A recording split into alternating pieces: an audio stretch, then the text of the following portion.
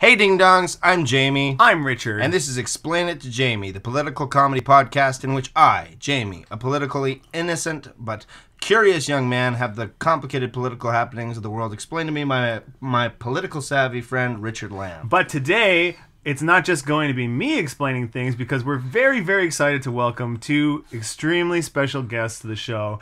We have Mr. Anthony MacMahon and Mr. Thomas McKechnie. Hello, guys. Hey, how you doing? Hello. You want to say your name in your voice so that the audience can get that? I'd rather not. Actually, I'd rather not be identified. Okay. But, sure thing, Anthony. I'm very happy to be identified. Let's begin the class war now. I'm Thomas. Anthony and Thomas are very special friends of the show because they are, if you've been a listener for a long time, you'll know that we've mentioned them many times because they're kind of like our de facto fact checkers / research team. They're the guys who I always run things by before I say them on the podcast. They send me sources sometimes, and often they're the guys who say, hey, dumbass, you got this wrong. Anthony, also, we have this kind of running bit about how handsome Anthony is and how nice his eyes are. Yeah. We actually have kind of an embarrassing fact to correct this week. This episode is going to double as a very a slight double dip. Yeah. We would like to double dip our opinion on Anthony's eyes. It turns out Anthony's eyes are not crystal clear blue pools of mountain water. Yeah, as we have oft described in various forms of metaphor. They are, in fact, green. They're green. And it was Anthony, who has listened to every episode of the podcast, I believe, was too nice to say it to me himself. It was only when his girlfriend started listening to the podcast that she texted me to tell me his eyes were green. That, or we have actually unearthed a deep psychological wish for himself that he had blue eyes and he just enjoyed hearing about it. Anthony, can you comment? yeah, I think my eyes are green, like the rolling fields of Ireland. Yeah. But I think you've identified them as blue, like I don't know, the Saint whatever his name is, Cross in Great Britain, Saint. Mike. So you're saying Mike. you're a loyalist. Yeah, I think you're trying to out me as a loyalist, and when we do explain it to Jamie, the Irish conflict. Yeah, the troubles. I'll get much more offended, and I'll put on an accent. But for now, I'll just let it slide. Yeah, perfect. Yeah. Thomas, any physical parts of your body you want to clarify for us right now? No, I feel I've had no specific malign. No parts of my body have been maligned on the show, and so if I am merely a mysterious angry voice in the void, I'm totally okay with that. As you have been all along to us. Great. Okay. Well, that concludes this double dip episode. On to the normal episode. So, Jamie, what do you want to learn about this week? I want to learn about, guys, are you ready for it? Communism. That's right. Pretty general, pretty big idea, I think, but I don't know that I have got a fair shake on what it is exactly, and also how it's relevant now. I feel like in school I got to this is what Russia is, this is what China is, and this is what communism is as it pertains to both those places, but I don't know that I actually got this is what Canadian communism is, or what general Western communism is. Sweet. Well, I feel like we'll all be happy to share equally in explaining to you what communism is. I think that it's gotten like a weird rap, especially for our generation. We're kind of like the very, very tip of the people who grew up without a major communist, like West versus East communist, like conflict on. Obviously China's still technically a communist country, but yeah, Thomas is making like a gross lemon face right now. So like it's true, they're really not a communist country. They're a fucking capitalist country that also like takes shit from its poor people. So, they're not really a communist country anymore. And so because of that, finally in our generation, in our adulthood, communism is becoming a lot less of a dirty word in the West, and people are starting, communists never left the West, but people are starting to look at actually what the ideas are in a new way and think to themselves, wait a minute, this kind of could solve a shitload of the problems we're having. So I think it's resurging right now, and we see that in America. We'll get into all this. We see it in America, we see it in other places, and let's get into what is it exactly and what is it not. Okay, let me just slide on my political water wings as we dive into the conversation of communism. You ready, fellas? I'm ready. I'm ready. Hold hands. 2, 3. Whoa!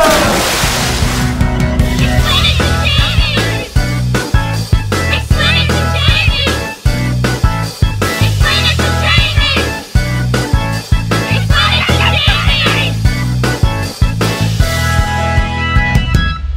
boy, oh boy. It's a good thing that the theme song was there to catch our fall, for communism was not a pool ready to accept us, but just my hardwood floor in my bedroom. No, I'm paralyzed now. Yeah, I can't walk anymore. Yeah. What do you guys think of the theme song? It's a great theme I song. fucking love your theme song. I especially liked dancing around to it in my red Speedo. I was also ready to swim in the pool of communism. Yeah. I have to shout out that my girlfriend Jade is the voice on the theme song. Her and her two friends, Kathleen and Emma. And Jade every time is like, "Why don't you ever credit me as being the voice of Explain It to Jamie?" So and now that's you who have that it, is. Jade. He has both credited you as well as addressed the fact that you wanted to be credited. Love you, dear. It's a compliment and a shame the way that can only happen in relationships. Yeah, that's Exactly. right. That's right. You've heard it here first, folks. Okay, so Jamie, Yes. what do you know about communism? Mr. McCarthy, I don't know anything about communism. I don't know why I'm here. Well, we're all friends here. Just go on. Feel like you can really unpack. no, Mr. McCarthy, I feel uncomfortable. I don't know that I should. Listen, you motherfucker. You fucking queer communist bastard. You're going to jail. Have you no decency, sir? Have you no after all of this? Have you no decency? Joe McCarthy sounded like Grover. right? Is that actually what he sounded like? No, I don't know what he Okay. sounded I like. was like, That was a God. bit I was doing. Sorry. Also, I don't believe you would be queer if you're a communist, but Joe McCarthy definitely would have called somebody Probably that. would have. Yeah. Probably would. Just look it up. Yeah, I guess I know what I learned in junior high, as I sort of mentioned, as it's associated with China, as it's associated with Russia. Communism is sharing, right? It's like an idea. It's the idea of shared work and labor and ownership of the companies that you work for. I think that's what I think it is.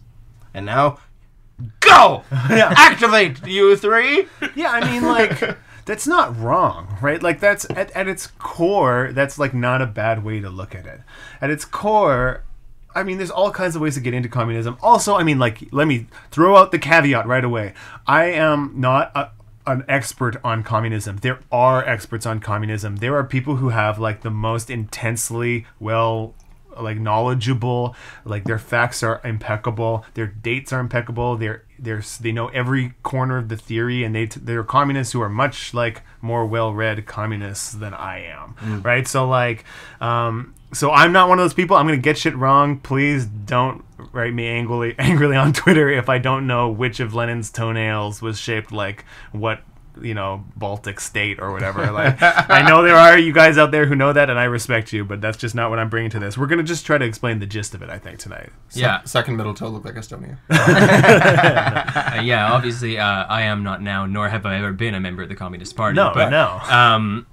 Absolutely, there's a ton of theory around it. There's entire schools of thought dedicated to it. Famously, the Frankfurt School was one. There was even some counterculture in the Chicago School, the University of Chicago, the birthplace of kind of neoliberal economics that runs the world right now. There's a big countercurrent there, and a counterculture in places like Oberlin and in Harvard and in CUNY and the State University of New York that really try to think about the world in a great way and try to think about the world in a collective way. Yeah. That I have not done yet, but I've read a handful of them. I've read Communism for the articles, I think, is what I'm trying to say. Yeah. And communism inspires among the left like a lot of internal debate about what exactly it is and what it should look like, because it's never been realized in the form that it was originally conceived yet. People have made the attempt, but it's never gotten across the finish line fully, and maybe never will. It's an interesting thing. Why don't we just start explaining it immediately? So, So where did it? Maybe we should start. Where did it start? Right. How did it? get traction at all in the first place? Okay, so Who was involved? so Are you a communism communist? was first articulated by a dude named Karl Marx. Yes, Nailed there we go. it. Thank you, Mrs. Antonello. You taught me that in grade 8. Yeah, that's right. He was the dude among other achievements of his are inventing glasses with a nose and mustache attached to them, and creating the letter grading system on report cards, Right. and being half of the team that founded Marks and Spencer, the popular clothing company. He was a busy dude. Yeah. He was actually a fantastic capitalist. He ran a great British department store. Yeah, he was like the L. Ron Hubbard of like the mid 19th century. So Karl Marx was a German philosopher who kind of lived in Britain, and in Britain in the middle of the 19th century. Wow. Okay, I just want to say right away, you've blown my mind. I thought Karl Marx was Russian. Oh, Yeah. No, interesting. it's actually, as an interesting thing, a part of oh god, we've already hit the Hitler part of this conversation. A big part of Hitler's push against communism was that Marx was a German Jew. And they're like, there is an inextricable link between German Jewry and communism. And so there was that was part of the pushback against communism in the rise of fascism in Germany. Okay. And Vladimir Lenin is a Russian. He's Russian, yeah. And he's the guy, he picked up sort of where Karl Marx left off. That's right. And was directly influenced by Marx, although I believe generationally Lenin did not ever really meet Marx. He came just after Marx. Yeah. So Karl Marx wrote, oh god, what's the year? 1868? Question mark? 1848, I think. 48. The Communist Manifesto. Thank you, yes. Yeah. So Karl Marx was writing in the mid-19th century in Britain. And in Britain, he was witnessing the beginning of the Industrial Revolution firsthand, right? And it was,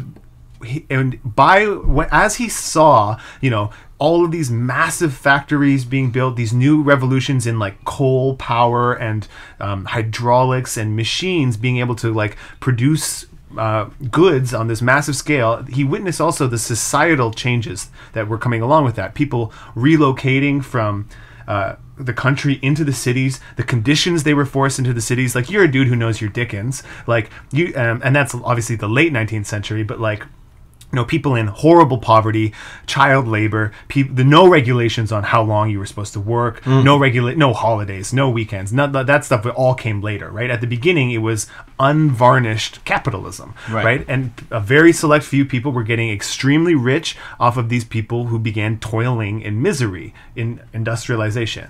And Marx was seeing all this happening, and and again, we're already into the territory where I'm extrapolating, and I don't know exactly. But there was, I think he just saw the immorality immediately of capitalism. He saw the immorality of these few people getting rich off of all of these poor people toiling in these factories for them, right? The people who own the factories would get rich, and the people who worked in the factories would get shit all.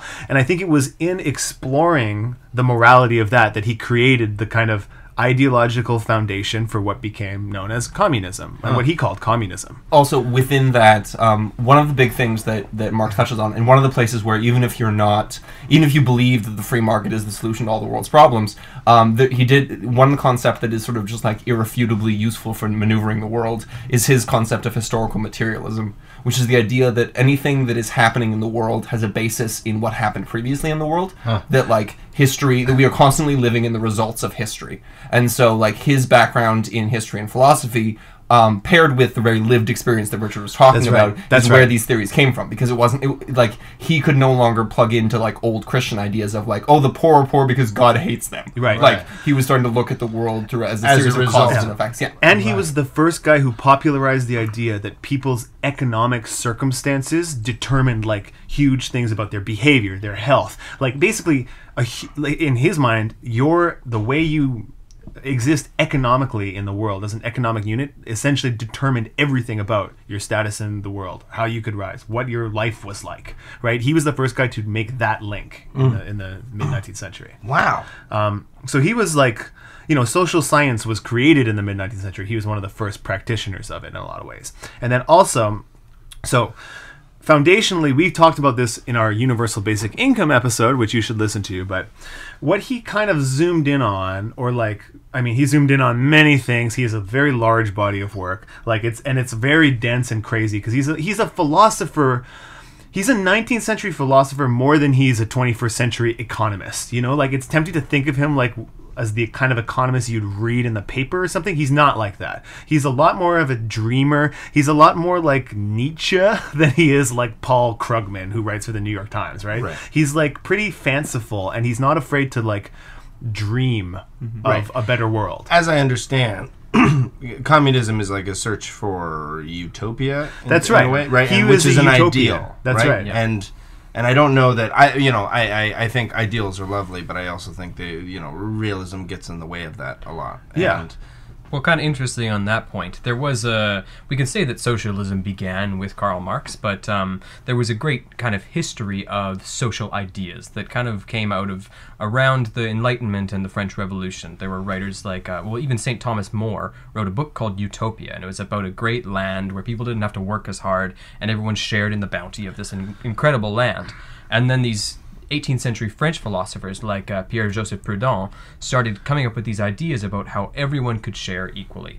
And Marx's great innovation in communism was that this was actually what he called scientific socialism, so that in applying the principles of economics, the principles of moral philosophy, and the principles of economics, moral philosophy, and government, you could combine them and create a path towards a utopia, which was the thing that differed him from like the Fourier and Proudhon and these kind of 18th century French utopians who just dreamed and wrote poetry all day. Right. Now let's just right now take a sidebar and say socialism is like ideologies, is like an umbrella term for ideologies that involve sharing resources, and communism is a kind of socialism. So like socialism is the larger term, right? And communism fits into that. You hear them kind of interchangeably used sometimes, right? Like socialist versus communist. They do have like technical. Am I wrong about that? My understanding of it is that socialism is based on the state, on state control. So the state owns the state, ergo the people owns everything, and profits from that ownership and like utilizes all of those means.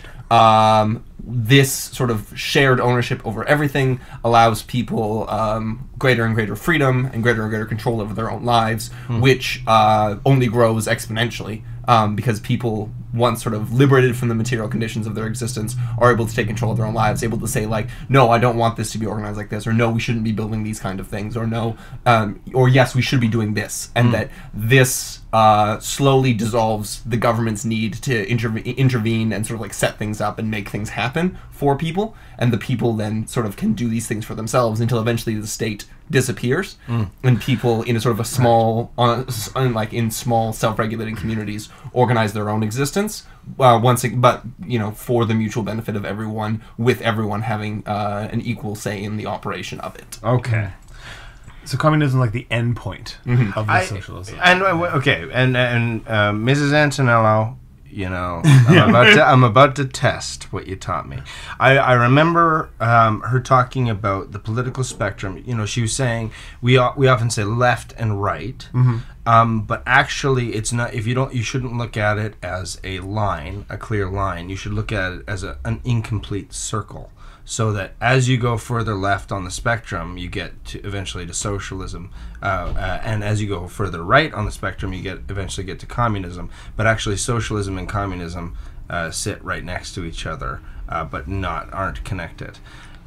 Correct, Antonello. Guys, how do you feel? I've heard about that as the horseshoe theory a lot. Rather than socialism and communism, it's fascism and communism. Yeah. Right. And that was something that was espoused a lot, I think, in the 1940s by a lot of American liberals who believed that the American way was the correct way, the German way was incorrect, the USSR was incorrect. We're right in the golden middle. And they were right. Right. And I will add, for Mrs. Antonello's benefit, it is very possible that she did say fascism and communism, and I'm only remembering through my own bias socialism and communism. What, you mean you don't remember every single thing you learned in middle school, Jamie? I remember barely what I did yesterday.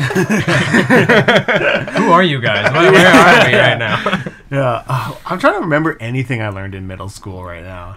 I remember I had a teacher teach us about the French Revolution, and he was a Polish man named Mr. Mirza, and everything he described to us was in a nutshell. And he ended every sentence over the course of an entire semester talking about the French Revolution with, in a nutshell, Robespierre did this. In a nutshell, Napoleon then did this. And he would go on an entire class and say, in a nutshell, 45 times. That was a very, very prolific nutshell that he and everyone else lived in. He had a whole orchard of nuts.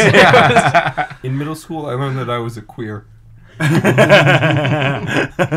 think we all Go learned that day. Oh, good time. Good times. Okay. Guys, I wish we'd go back to middle school. Never, ever would I. Okay, so let me zoom all the way back for a second. Mm-hmm.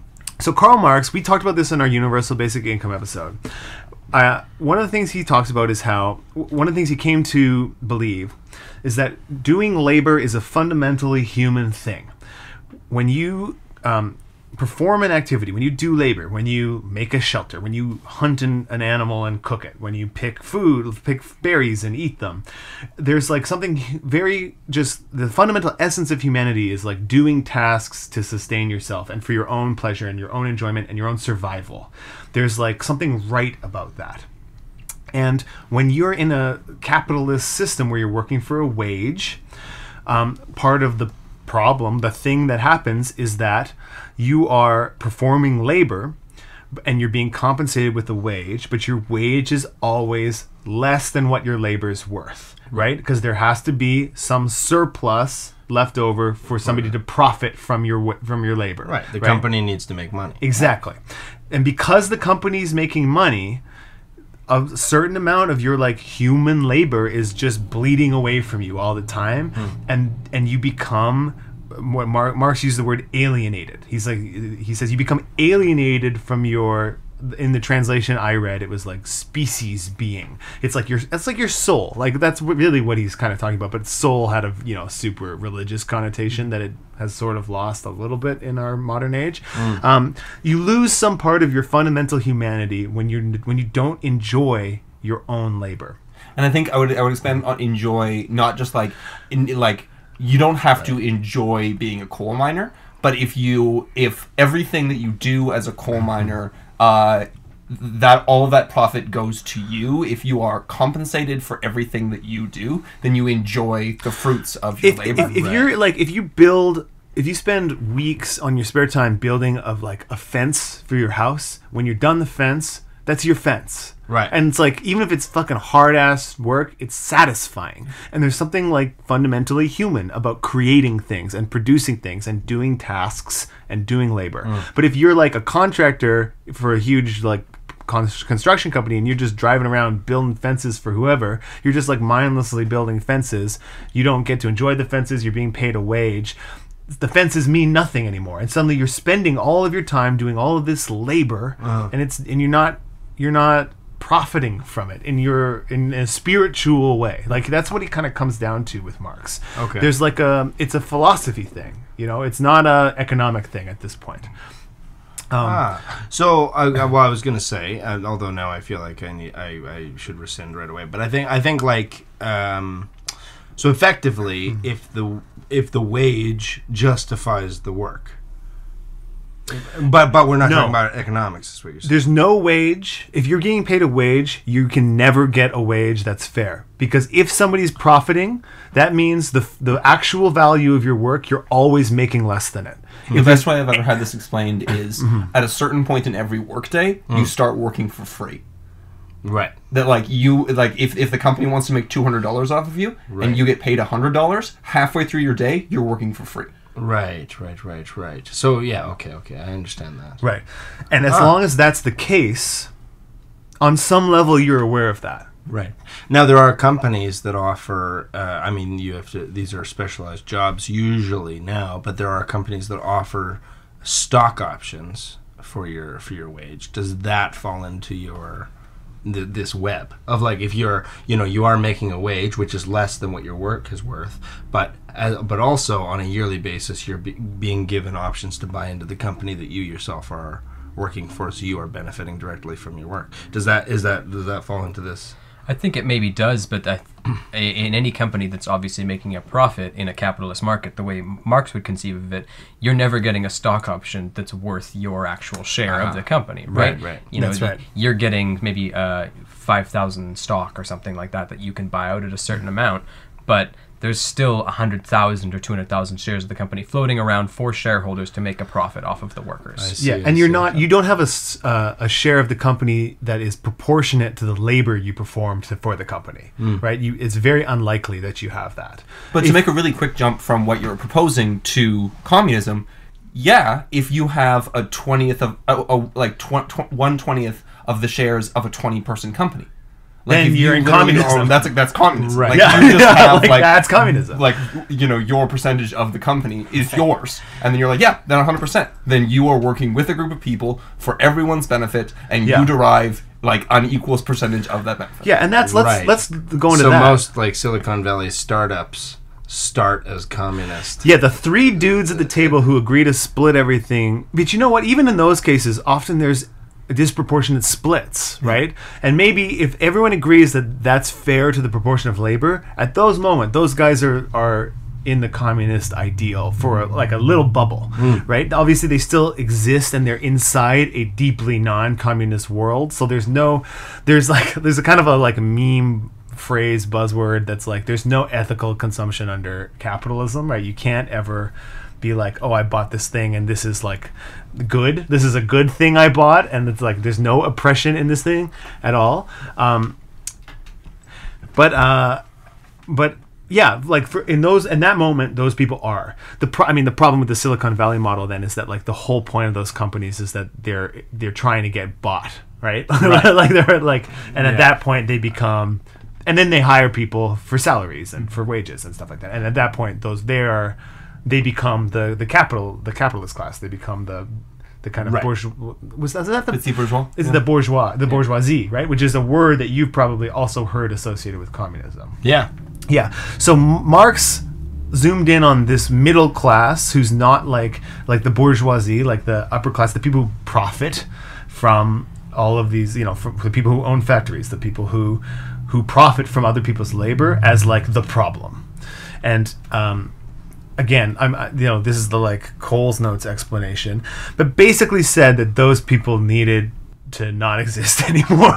Like and Marx's only solution that he could understand was revolution. Now remember, he's writing 50 years after the French Revolution. So revolution is like in the air. People, it's every nation in Europe was terrified of revolution. It's a real possibility. It is a super real possibility. Yeah. It is like very much a thing that could happen anywhere. Right. And what's interesting about the revolutionary thing to me is that Marx thought communism was definitely going to start in Britain. Yes. And then spread to Germany, and then some other places in Europe, and eventually to Russia. Because Russia was too culturally backwards in Marx's view. That like they were still serfs. They were like they're not still serfs. They were only recently emancipated serfs at that point. The Tsar and people giving mountains for princes' birthdays and stuff like that. Like there was no way that they could sort of organize themselves into an effective socialist government. So that's where the interesting part of that's part of what shaped the idea, the sort of modern idea of communism and of socialism is this place that Marx thought could never arrive at socialism first, became the first one to try it. That's right. And so what's interesting about that is that when Marx was writing these books, Russia was actually still a feudal society when he and Engels first started, and Western Europe was a capitalist society. And Marx thought that capitalism was amazing, right? In that it was the first ever system to strip morality out of economic systems, because feudal societies and slave societies, which he talked about, were actively immoral ways of conceiving the world, right? You either conceived that some people, like he talked about how the slave trade was taking black people and ridding them of their humanness, or the serf society was saying that serfs were less human than their lords, whereas capitalism said that everyone is human. And he thought that communism was the next step beyond capitalism, and so only a capitalist economy could become a communist economy, because communism was saying everyone's human and we have to activate that, and we have to make it so that people are actually equal, not just theoretically equal. That's right. Yeah, capitalism, I mean, and you see this all over the history of the West now, like capitalism is an unstable equation, right? It has all of these core beliefs that are not followed through on in society, and those have always been like the problems. You know what I mean? Like when America split off from Britain and wrote into its Declaration of Independence, we hold these truths to be self-evident, that all men are created equal. All of a sudden they had a problem. They instantly had a fucking problem, right, in their country. And it was an unstable equation that needed to resolve itself. And it continues to be unresolved to this day. You know, like the slavery thing. Like the fact that they were a country that said, you know what, our founding principle is that everyone's created equal, and then they also had slaves in their country. The instant the ink was dry on that thing, they were in trouble. And they knew it. They all knew it from the beginning. Anyway, that's a digression. Right. Wow. Okay. Yeah. So Karl Marx, German philosopher, not like pseudo-economist. Economy was not real. It was only starting to become a school of social science at that economics. point, so. Like helped create one of the founders of modern economics. Okay. Yeah, Okay. absolutely an economist. So he's an economist, number one. He's an economist the way that a dude in 1848 was a doctor when he was like leeching people and like cutting ankles off and shit. You know, Like, like, he was suggesting like, that was a doctor. That's a doctor like in 1848. Like if I time traveled back to 1848, I'd be qualified You were for a doctor. any job literally that came across my desk. Absolutely. Cool. Yeah. Cool. Just because I read the internet for like more than a Dr. minute. Jamie Kavanaugh, Esquire. Oh, baby, I don't mind that. I don't mind. My mom loves that. I think that's the plot of Black Knight with Martin Lawrence. That's right. I was wondering when we would get to that seminal communist text. That's right. Okay, so he's German, a philosopher, economist, came up with this idea, and it took off in Russia, which he didn't foresee happening. Right. Now, Russia and China are quote unquote communist. Right. Right? Not anymore. Russia's not a communist country anymore. Okay. China, in theory, is. In practice, it's an oligarchy with a lot of capitalism. China has actually worked themselves out the sweetest fucking deal in the world, where they have the absolute control that communism allows, or that socialism allows, but also have the unlimited dynamic potential of capitalism. It does mean killing lots of people, but they really they've got that thing locked down. Right.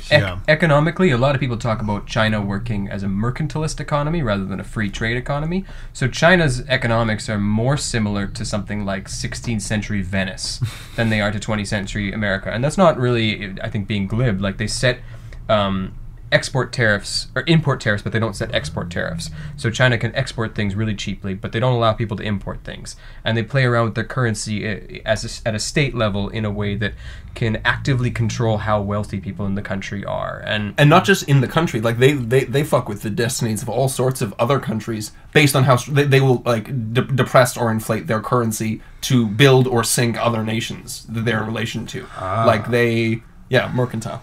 Wow. It's basically like a very small group of people using a billion other people as a huge gold Rolls Royce. Right. Like that's what China is at this point. So I guess the sort of point I'm trying to angle in on is who are the communists? Where are they? They're in fucking Kurdistan. There they are. Like, is there a significant area of land with a significant group of people that are actively being communists? according to all my family members, it's every single university. Also and downtown Toronto. Yeah. Every CBC building. If you see someone on a bicycle, they're definitely a communist. If they're drinking a latte, they're a communist.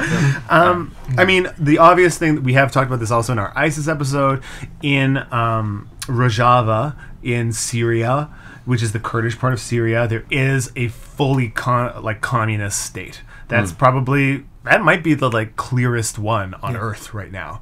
Like that, they're like, we are communists, and also like, here's your house and have some food. You know, like that's what will happen if you show up in Rojava. That's the clearest communist state. There's places like Cuba that are like nominally communist. Yeah, Venezuela. I heard that when Greece was really like in the dumps, like at sort of the base of their barrel, that they had set up an economic system in which people had units of work and whatever. So like if I'm a farmer and I farm, 500 units of wheat, I can put those. I can trade you 2 units of wheat for 2 units of car repair or whatever, and I'm a car repairman, and so I need these 2 units of wheat, and now I can trade these 2 units of wheat to this person. So at the end of the day, you just write a bill for like, this is who you need to send my units of wheat to, and this is who you need to send my units of clothes making or whatever it is. Like labor vouchers. Right? Yeah, effectively, yeah. That was an idea that was tossed around in a lot of communist circles, and I think it was really briefly introduced in Russia at some points in scarcity, but generally I think it's only been applied in really small microstates. Yeah, and like I said, it was I remember reading about it when Greece was like in the heap of their shit. Yeah. There was sort of a last, they're not importing anything, they're not producing anything, they need to just use what they're making. Yeah. One of the big things that is one of the reasons that you don't see more communist or socialist countries in the world is quite literally because the Americans keep killing them.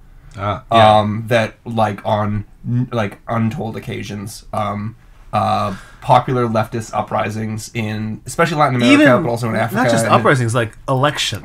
Like straight up democratic elections. Yeah. The Americans will just swoop in and kill them. Like if a communist in Chile and things like this. That's the classic example. There are all sorts of countries where they're moving towards these social experiments, and then you move towards these social experiments, and then the sometimes democratically elected leader of the country ends up dead, and the CIA was very busy at that time. Right. And so you don't see, there aren't a lot of nations that are currently practicing structurally socialist countries, but there's also as Marx would say, a historical materialist reason why there aren't a lot of countries that are practicing socialist or communist ideas. So when we talk about these countries like the USSR and China degrading back into a capitalist society, that's something that a lot of theoretical communists will call revisionism, where they will erase the past to try and return back to capitalism.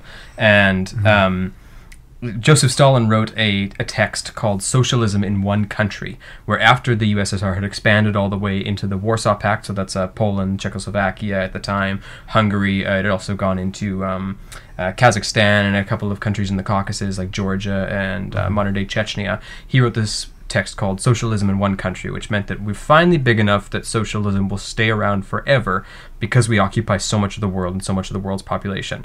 And we saw how that turned out. Right. Yeah. Every other serious socialist text has said that there's one thing that capitalism is unfetteringly amazing at, and that's in keeping capitalism going. Even if it starts sinking, even if people start dying in some portion of the world because of lack of access to goods, capitalism will manage to destroy alternatives to itself. And that's why most communists talk about global revolution and the need for permanent revolution and socialism in every country. It needs to be a global program. Right. Yeah. Well, I wonder, I'm a pretty idealist fella, and I don't feel out of sorts saying that amongst you three. But I wonder if because there are. Again, correct me if I'm wrong, but there are like socialist elements to our own systems. Like our healthcare system seems to me pretty like, everybody pays in, everybody gets equal amount, non-discriminatory. What you're sick with, they'll treat. Totally. Is that the way? Like, it seems far-fetched to me to be like everybody in the world has to change their mind at once in order to succeed, or is it more of a creep, we'll socialize, the fire department and police, and we'll socialize the hospital system, and we'll socialize with the UBI, and so what you're talking about is a great question, and it's a very interesting question. There's lots of people, like even in Russia, there were people who wanted incremental change and people who wanted revolution. The people who wanted revolution were called the Bolsheviks. You've probably heard of them. Yeah. The people who wanted incremental change were called the Mensheviks. And this is actually Lenin who named them. And he named the Bolshevik in Russian just means like the majority. And Mensheviks means minority, except the Mensheviks were actually like a numerical massive majority. But he just did this brilliant thing where he was like, we are the majority people. We want the revolution. You minority minority people don't get it. Good public relations guy, that Lenin. It's an interesting. It's always been the question. The thing is, capitalism is very good at resisting any alternatives to it and absorbing any alternatives to it, and at derailing any honest chances to affect it. And I mean, the classic thing is that in our system, in Canada, in the US, the levers of power are massively controlled by capital, by people with a shitload of money who have a huge stake in continuing to be allowed to make a shitload of money and not have their money taken to benefit everybody else. The simple question that you said in our UBI episode, which is why isn't there a maximum wage? People are pitching that. Mélenchon, the guy who was the Bernie Sanders in France, he pitched a 95% tax bracket after 400,000 euros. So if you make 400 grand a year, after that, we're 95% taxing every dollar you make. Right. Which seems not unfair on some level, right? It's you have a shitload of money. Still be exorbitantly wealthy. But the several thousand people who that affects tend to be the people who are at Justin Trudeau's fundraiser. They're the people who talk to the politicians and who give those politicians money, which they use to stay in power. And that's a cycle that keeps capitalism alive and resists incremental change. The few times we've had massive social programs have been kind of outliers. They've been exceptions, and there's no evidence that things are quietly stepping towards a more social system. And in our lifetimes, the world we live in is way less socialist than the one our parents lived in. Our world is a lot more cutthroat and diehard, and we've lost a lot of the social protections and stuff that they used to have. And you look at I come from the West as well, right? I come from Saskatchewan. We all come from the West. All four of us are Canadian Westerners. Yeah. We're not these downtown Toronto these yuppie communist fixie riding. We're real salt of the earth types here. I'll explain it to Jamie. So in Western Canada, in Saskatchewan, we had a quote-unquote socialist government with the CCF back in the 40s, 50s, and early 60s. And they introduced the first medical care program in Canada that became our Medicare that we know and love today. But it's also in Saskatchewan that my good buddy Bradley Wall, our current premier, is trying to reintroduce private healthcare back into the Canadian conversation. And he's actually doing a pretty good job of it, and he's managed to tear down little bits of this wall about this great Canadian idea that healthcare is a right. Wall? Kill yourself. So we're backsliding. The minimum, things about how the minimum wage doesn't keep pace with inflation anymore. Right. Things our labor regulations have eroded. Like unions are eroding. Things like that. These are all steps backwards into more unregulated capitalism, because capitalists have succeeded at lobbying the government to get them the things that will make them more money at the expense of everybody's well-being. That just keeps happening. Well, to quote Ian Malcolm from Jurassic Park, life will find a way. Yeah. And to back that up, I wonder, sometimes I think the 18-year-old punk rock version of myself is fucking let it burn. If it takes getting further away from the ideal that I want for everybody, the masses to wake up, is that actually progress? Cancel me out. But if the wage gap gets so big that eventually 60% of the population cannot deny the fact that 60% of the population is living at a far lower quality of life than the top 10%, then isn't that actually a benefit? I mean, and that's what happened in Russia. Let's go back there. In 1917 in Russia, the Tsar had committed Russia to World War I, which was so unpopular. World War I was, a fucking, obviously you know a lot about it. It was a fucking butcher show, right? It's people were just getting fucking massacred, and people already were pissed at the Tsar, and there was a lot of unrest forming even before World War I started about how wealthy the elite of Russia was and how poor the peasants were. They were still peasants in Russia at this time. It was still feudal, right? It hadn't industrialized, like the guy said. So it was those conditions. It was like every single person in the country knew somebody who had been shipped off to the war and was getting fucking killed. And there was no food because of the war. And there were all these rich people driving around in their fucking carriages. That was the conditions in which revolution finally happened. And it's worth saying, the first revolution in Russia was not a communist revolution. It was like a military coup, basically, Right. to kick the Tsar out because he had overcommitted to World War I and was so removed from the people that he was just basically going to destroy his whole country for the sake of being in this European war. And it was only once the February revolution, that was the first one? February was the first. February Revolution in 1917 happened, that the communists, who had been trying for decades to start a revolution, they saw it happening. A lot of them weren't even in, like Lenin had fled to Germany by that point. He was hiding because he was, like a wanted criminal in Russia. Lenin cut a deal with the people who took over, like in the midpoint, to come back to Russia after they revolted, and then the communists took over a couple months later in the October Revolution. That was the real communist revolution.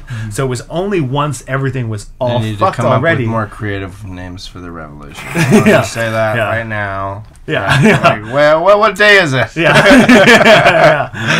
Revolutionaries, okay. like scientists, are bad at naming things. They're Right. like, Oh man, have you ever heard of the French revolutionary calendar? No. So the French. So one of the crazier things that they tried to do after the French calendar was they tried to do the metric system for the calendar. So the You calendar. mean not named after Norse gods? Yeah, that's right. But also not having a totally random number of days. Every month was 10. Everything was tens. Yeah. It was metric, right? So it was every month had 30 days, and every week had 10 days. Right. And every single day was named in the whole year. So it was this day is plow day. It was all named non-secular stuff, right? It was all Right. named after farm shit and stuff of the trees. people. But also corresponding to the seasons. Yeah. There was Thermidor was The summer. May, No, it was or the summer. It was August? hot. It's Yeah. July was Thermidor. Right. But then it was Plumer was April because it was rainy. Shit like Right. that. I like. Okay, well, let's take a little break from all this Yeah. talk. I like this kind of conversation. Yeah. The Aztecs. One of the reasons they were so good at math is they counted to 20 on each, or 10 on each hand, because they counted their knuckles as well. was it 12? Was it each 1, 2, digit? 3, 1, 1, 2, 2, 3, 4. Yeah, I think so. Something like that. A base 12 math system. Yeah, and so they're and that's one of the reasons they were so far beyond other feudal nations. I just thought it was a racist stereotype that all Aztecs are good at math and are terrible drivers. But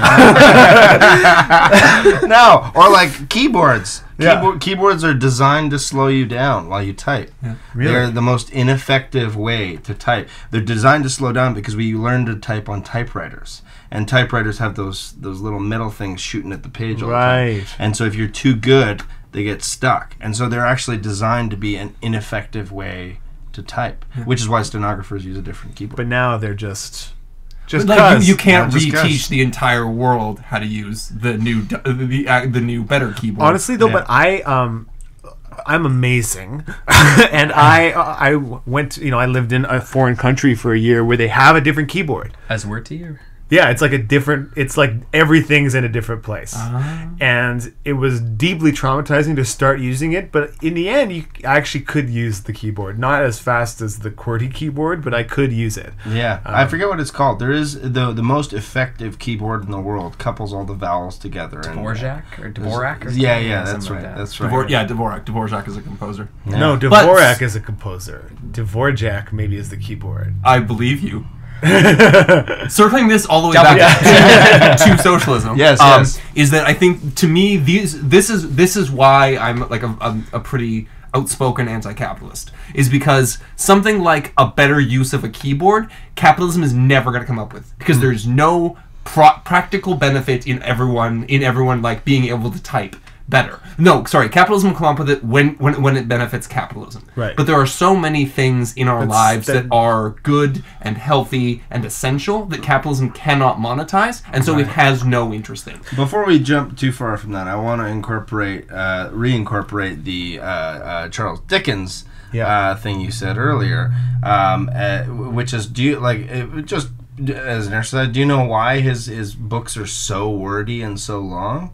Were they serial? Was he paid by the word? He was paid by the word. He wrote in serial for newspapers. So so he would draw those babies out as long as he could, because he didn't know his next How long can I talk about this misery? Exactly. And then therein is another, like, capitalism does not necessarily make you the best story. Right? It makes you a very, very long story with thousands of characters called Mrs. Wimblebottom and the like. That's like the problem with capitalism. Like, it is a totally amoral belief system. It is a belief system, but its only values are growth and profit, right? If something is profitable and if you can grow it, it deserves to exist under capitalism. And that means we get the dumbest shit in the world sometimes, right? And you get all this crazy, all these resources used on things that don't matter. Used on things that, like the juicero, it's the classic example, which is this Silicon Valley $400 juicer that cold presses juice for you in a proprietary bag of fruits and vegetables.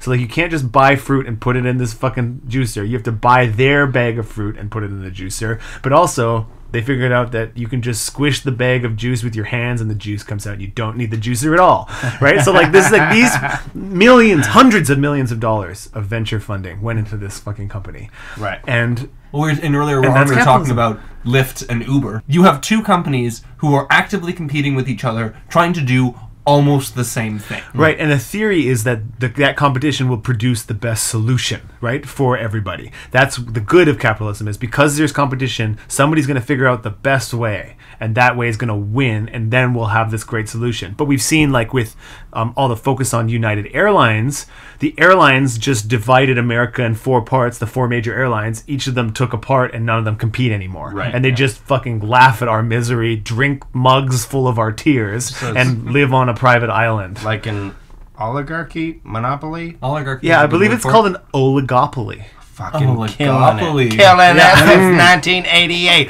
Which leads me to another question. I've often wondered why, like, once a company reaches that level, like an oligopoly, as you just said, why doesn't it then become public? Right. like for a company like the Alphabet Corporation that just is never going to crumble. You know, it's the Rome that will never burn because it owns so much stuff. Why doesn't that? Why doesn't the government? And I understand it being impossibly expensive, and then it's not expensive if guillotines are involved. But why doesn't it just become public? If we go, okay, we won the game. We won the game on airlines, and it's not moving. Delay of game penalty. This belongs to the government. I'm sure the actual reason is that the people who are making the money pay the people who make the decisions to let them keep making money. And I would say that's got to be it. To expand upon this is a thought that Richard brought up earlier, which is like it's not only like fundraisers and backroom deals and bags of cash slid under doors that allow capitalism to continue to enforce its will on major governing bodies. It's also the fact that massive corporations control almost all of the media. So almost all of the information that people receive comes through the lens of people who want capitalism to continue. Right. Like, because everything is owned, every force that is exerted can be exerted in favor of capitalism. Right. And so the great example of that is you look at Great Britain. Private companies built all the railroads, and after the English government saw how much of a function the railroads provided for the country, they just bought them all and nationalized them. And they ran them perfectly, and everyone liked the railroads pretty much. And then when Margaret Thatcher came in, she was a capitalist ideologue and said these should be private, and she privatized them. And then all of a sudden they were it was an oligarchy. It was an oligopoly again. So everyone owned their little slice of railroad, and now the railroads in England are terrible.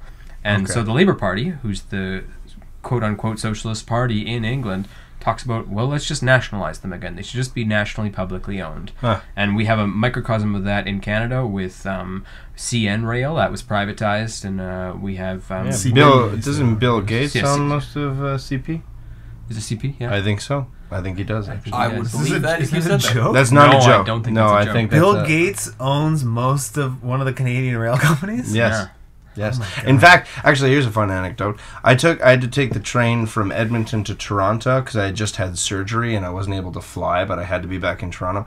And it's By one the of way, those. your cybernetic eye is really It's looks really great good. tonight. Yeah. Yeah, So good. It's a good It's so cybernetic good. eye. You're not just man. saying that. No. Okay. I've been thinking it for a long time. 'Cause I've been I- wondering if I should say it. I did bring this story up only for compliments. yeah. But what the train ride, which if you at home are thinking about taking it, I would advise maybe don't. It's like Yeah. painful. I had just had surgery on my face, but also, and I didn't have a sleeping car, but also it was a long time and no Wi-Fi and. Anyway, but every time the train, the train is driving, and the train has the capacity to drive at 80 kilometers an hour, let's say. Yeah. But because freight trains use the same way, and they max out at 50 kilometers an hour, and the passenger train is renting space from the CP. It's not actually, Bill Gates doesn't give a shit about whether I get across in a timely fashion or not. You always have to pull off to the side Right. and let freight trains go by, and there's no point going faster because you're always going to catch a freight train. Right. Yeah. Ugh. So Fun fact. Do we want to make this a whole podcast about trains? Yeah. Because if not, I can cut this anecdote. Yeah.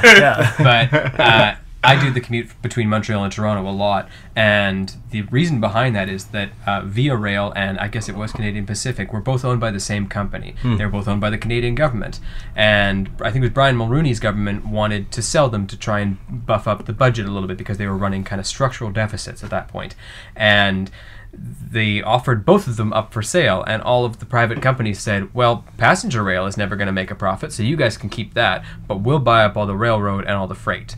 And that just kind of shows that capitalism has no interest in the public good, right? No. We were using freight to subsidize passenger rail because passenger rail was seen as a public good and freight was seen as a productive good.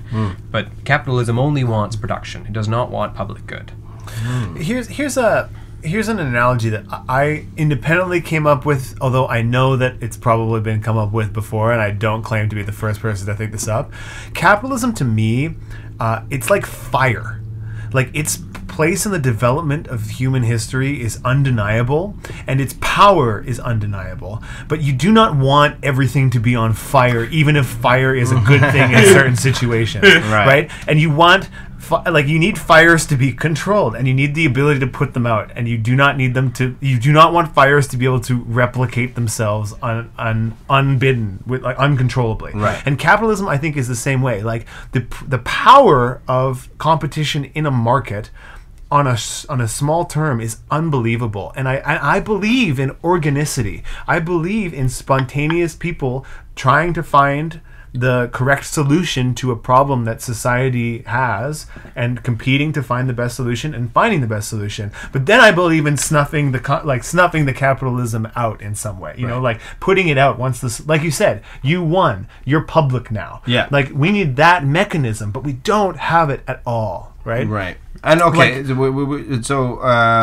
I'm sorry to cut you off. No. I'm wondering, because this is very quickly becoming not a communist podcast, but a anti-capitalist. But the thing about it is, at the moment, communism's really the only clear alternative to capitalism that we have. Great, right? which leads me to my question: Right. is I don't necessarily want to get away from that because I'm enjoying this, but I wonder if not capitalism, we clearly in the room agree that the communist values are an asset. What is there anything else in that swing that is an alternative, or is it capitalism or communism as far as like this room anarchy? is concerned? That's a whole other thing. But Anthony has a great line, which is not his, but it reminds me of him, which is that social democracy is literally the left wing of fascism. Social democracy is the left wing of fascism. Yeah. Yeah. We haven't really talked about social democracy. Yeah. I need you to delve into that a little bit. I don't know what you're talking about. I can jump into this a little bit. Great. So if we're looking at that early question about do we want revolution or do we want incrementalism? The great schism in communism was generally that, kind of sidetracking for a second, Marx was, as we talked about, a philosopher. He didn't lay out a roadmap to how to build communism. And the two great philosophers of communism or socialism were Vladimir Lenin, who we've talked about, who was a revolutionary, and a guy named Karl Kautsky, who was a German social democrat. And Karl Kautsky talked about how if you just implemented socialist ideas into a capitalist system, they would be so well loved and so respected by the public and so essential to the functioning of a good society that they would just slowly eliminate capitalism. And that was replicated in England in what was called the Fabian Society, which is where Labour grew out of, right? The Labour governments in England who instituted the National Health Service and instituted all this nationalization of industry and labour standards across, basically, that were replicated across the entire world. It was the greatest growing of public good in human history was in Labour governments and in Scandinavian governments and in German governments. And this was the schism. So social democracy was this idea espoused, where you take these socialist ideas of public good inserted into an economic system, and they become so essential that they slowly transform it into something else. And that's what the NDP is here. They are a social democratic party, and there's a lot of social democrats across the entire world. A lot of communist philosophers like Leon Trotsky, a famous communist in Russia. He was the head of the Red Army during the revolution, and then he was second in line basically behind Lenin to be the leader of the USSR before he was usurped by the bureaucracy and Stalin. He said that social democracy, this idea that you can just make a kinder capitalism that will slowly evolve into something good, was just a left wing of fascism. It was just a way to suppress communists, because communists were acting and asking for a greater, better world. And social democrats were saying, may you please give us a better world, and it will just cut off the revolutionary tide of the people. Which is what we have now. Like, in Canada, there's not a lot of political will for revolution against capitalism because people have so much material comfort, and they understand on some level that their material comfort is due to capitalism, right? So, like, you know, on some level, your clothes are being made by people who are paid nothing in Bangladesh, whose factories collapse on them and they die in the hundreds. You know, on some level, that the fact that your bananas are grown in South America and the massive amount of fuel and resources needed to bring you bananas into your supermarket is like kind of a waste of resources to get you this one tropical fruit in the middle of winter in Canada. It's, you know, like, you understand these things, and yet you're hesitant to act on them. All of us feel this in the West, and that's the mechanism, exactly the thing that Anthony just talked about, right? Well, and actually, I heard a story of there's this celebrity chef who went to some small village in South America and was getting he was there to get sort of tips on local cuisine and stuff like that, and he brought them food from where he was, and you know, and they came to love it. This like I forget what I think it was candy or something, and he was walking around their village one day and he found wrappers all over the ground and like in the bush, and he was like picking them up, being like, no, you can't do this. You know, you can't put it on the ground. And like, why would you do this? And he realized in that moment that the only reason that it had happened in the first place was because he had brought it in the first place. So the idea that they're throwing it on the ground, and I think that sometimes when I see people littering on the street is, you know, yes, it's disrespectful and it's irresponsible, but ultimately we have to assume that if you're creating this garbage, that some of it's going to end up on the ground. So the fact that it's being created in the first place is the immorality. Even if Tim Hortons puts don't litter on the cups. Don't litter on the cup. People still litter. It's crazy. Yeah. And Tim Hortons has no impetus to create a biodegradable cup, right? Yeah, like they don't. It's not profitable. Exactly. And here we are again, right? So it's easy to blame the people who are throwing the garbage on the ground versus the people that are creating massive amounts of non-biodegradable. Here's an interesting point I want to make too. So Anthony very, very well defined social democrat just then, but another term you hear is democratic socialism, and they're different things, even though they're the same two fucking words in different orders. Okay. So democratic socialism is a newer idea. newer compared to like the Russian Revolution. And again, so rolling back to what Anthony said, Marx didn't leave a roadmap to communism, and that's basically the problem. All the bad shit you hear about communism came because the roadmap's not clear. One of the things that Marx did say is he said the middle step between capitalism and the utopian communism is there needs to be a dictatorship of the proletariat. That's the exact words he used, in which the proletariat, the working class, the farmers, the people who work in the factories, the people who do the work need to rise up, revolt against the people who own all this shit, and then control society as a dictatorship. He was like, there needs to be the people who are the laborers need to control society as a dictatorship in order for us to create the mechanisms that will lead to communism. Now, is that or is that not what Bane tried to set up in the Dark Knight? Oh, I was so fucking angry in the third Dark Knight movie. I was so fucking angry. Fucking Christopher Nolan is like, oh, this is what society needs. The big fucking fascist dickhead who just punches his way through all of the problems. Anytime all of the people get together and decide that they want their lives different, that's a problem because the masses are inherently evil. Yeah. Fuck that movie. Fuck Christopher Nolan. I was born in the Russian Revolution. You merely Googled it.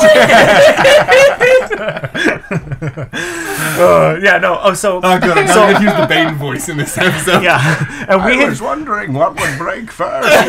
we had talked about this though on one of our double dips. The reason Russia became a totalitarian dictatorship, the reason China became a totalitarian dictatorship, is because that's what they thought the plan was. Right. They wanted to create a better society, but then it turns out once you create the mechanisms of a dictatorship, one asshole can ruin it for everybody. That's what Stalin did in Russia, and what Mao himself, the guy who architected it all in China, did in China, right? Like Stalin was a minor figure in the Russian Revolution. He was one of the leaders, but he like robbed banks to help the revolutionaries get money. Right. And he was not considered as smart or cool or talented as Trotsky and Lenin, but he thought he was the best one, and he displaced and murdered them all. Right. Like that's kind of what ended up happening. That's interesting. I was reading this, and it's a short story.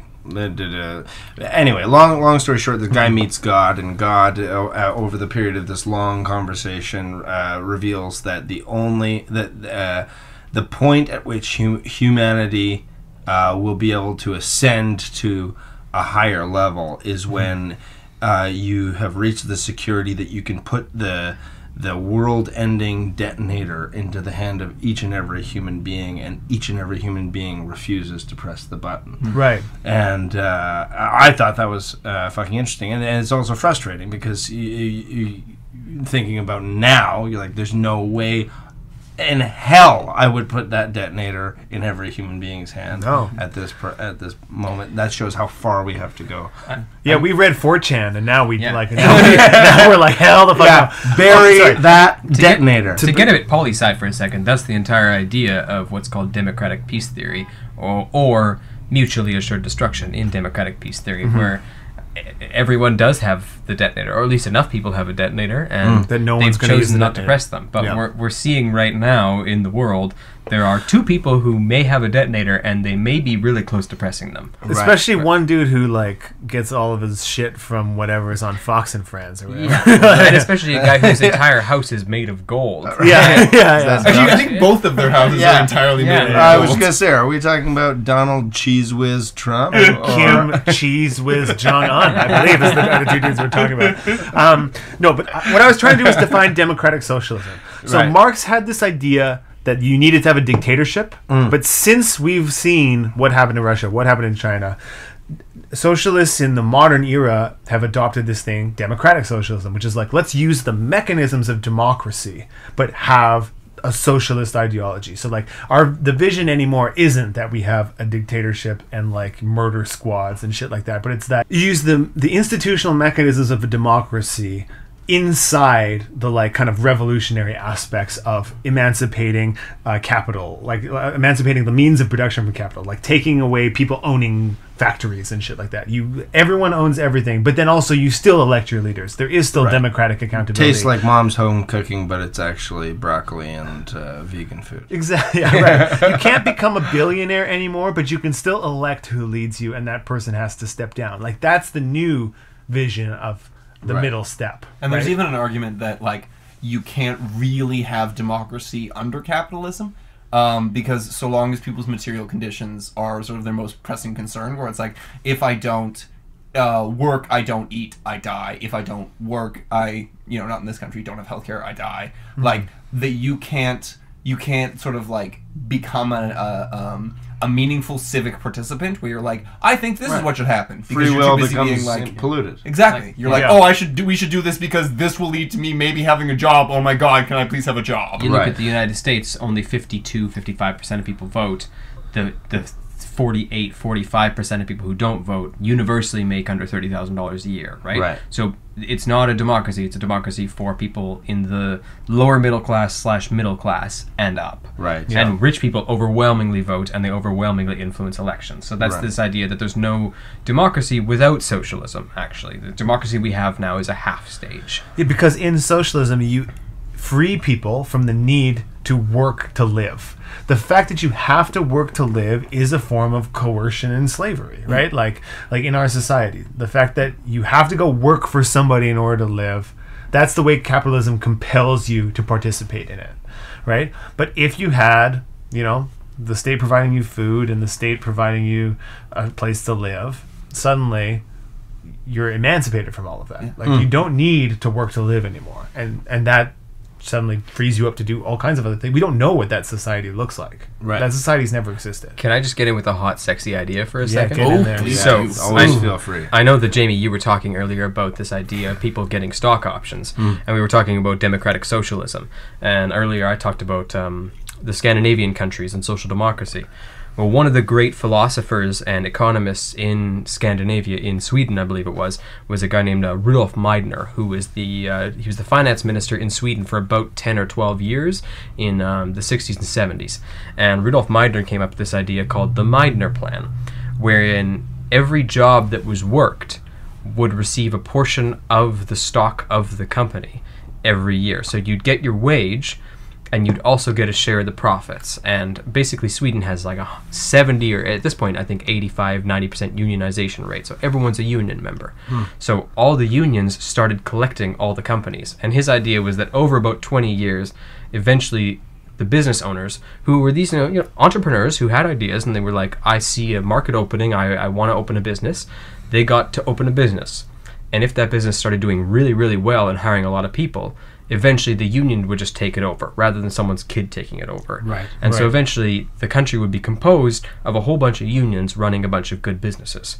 And the government would work with the unions to supply a good life for everyone in the country. And that was a wildly radical plan that was so cool and basically built Sweden in what it is today in a much truncated version. They obviously eliminated the 100% unionization over 20 years and things like this, but there's so many things to get kind of like excited about. When you start opening your mind to a system outside of a capitalist system, like think of a system, like we talked about the Alaska Permanent Fund in our UBI, which is every company that did oil extraction in Alaska had to pay a certain amount of money into a big fund that's managed like a mutual fund. And if that fund makes interest, they just take the interest and give a proportion of it to every person who lives in Alaska. But like, think of if like the GDP of Ontario worked that way. Yeah. Think of it like if Ontario makes money this year, everyone splits it. Yeah. Like the government gives you enough money for a house and for food, but then like if we as a huge collective make money, we split it.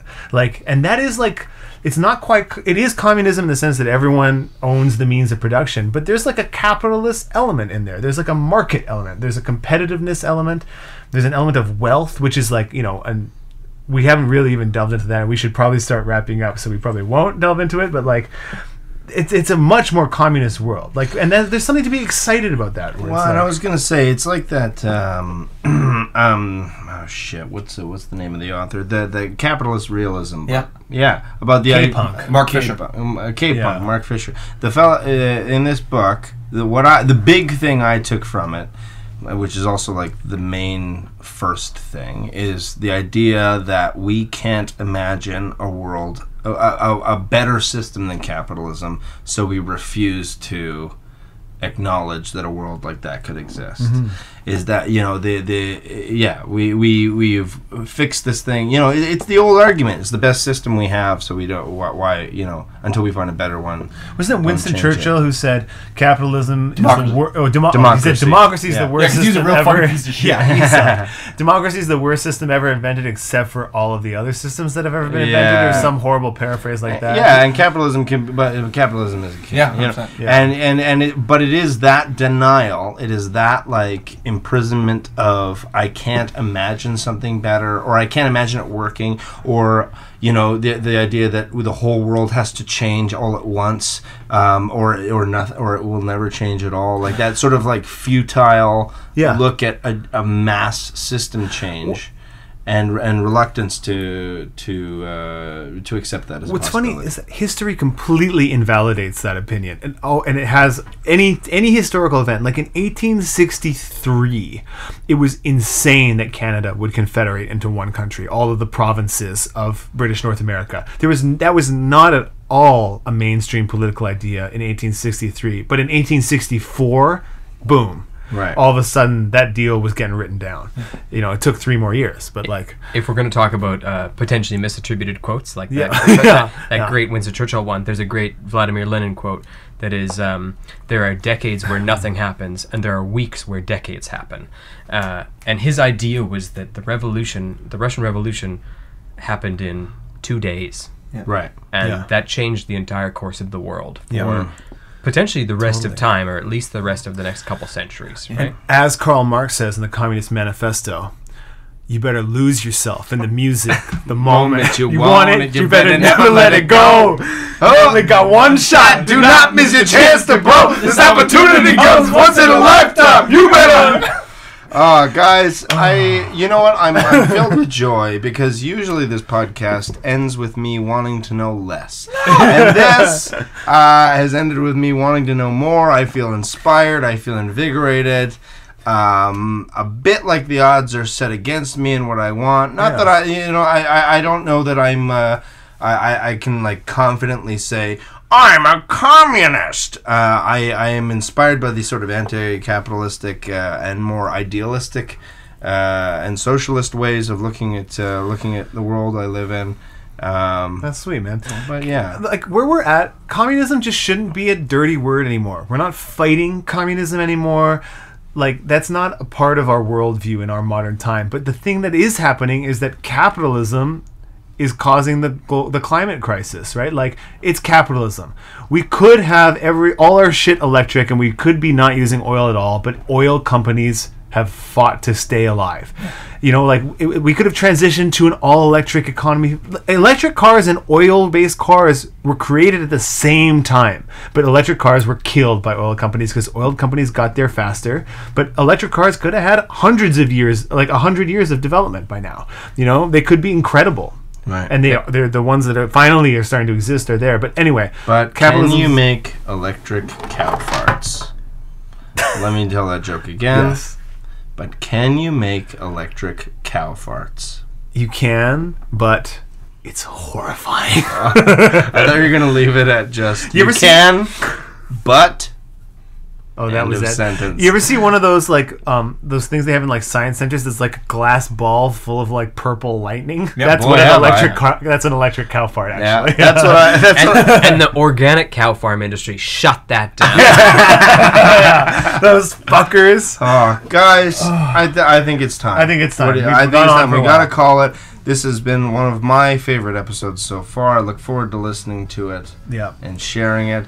If you like this episode, please share it on your Please various share- things. Share it freely. Don't profit from it. Share it with those who need it only. That's right. Yeah, divide it. Take an audio editor, divide it into equal chunks, and give a certain chunk of it to all of your family members. Yeah, and actually, in listening to this, it belongs to you just as much as it belongs to us. That's right. So share it on Facebook, Twitter. We want more people to join in this conversation. We're having a great time making this podcast. Yeah, any feedback, email us, explainittojamie@gmail.com, Twitter @explainjamie, Facebook, Explain It to Jamie. I want to give a big...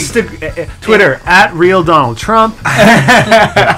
I want to give a huge thank you to our two guests and also huge already Possibly vital parts the two, of the ecosystem of our they're the of our two podcast. they're the unsung hosts of the podcast. Really, they've been such a huge part of us making this podcast. We're thrilled to finally have their voices on the air. So thank you guys for being here. Yeah, Anthony and Thomas, amazing. And I don't know, where can we find you guys? Do you have Twitters? Do you have things that people want you to look at? I'm on Twitter at postbrechtium. It's mostly politics and nonsense. Yeah. And I want to go back to the beginning of the podcast. You don't know my name. I don't exist. I know I'm doing the show with two improv guys, and the first thing I said on this podcast was no. Yeah. But you said no while also saying yes. And With by your eyes. God, those charming your green, forest green eyes. emerald green eyes. Thanks so much for coming on the podcast, guys. Thank you for listening, you at home. Stay vigilant, stay active, stay connected, share, and we'll see you next time.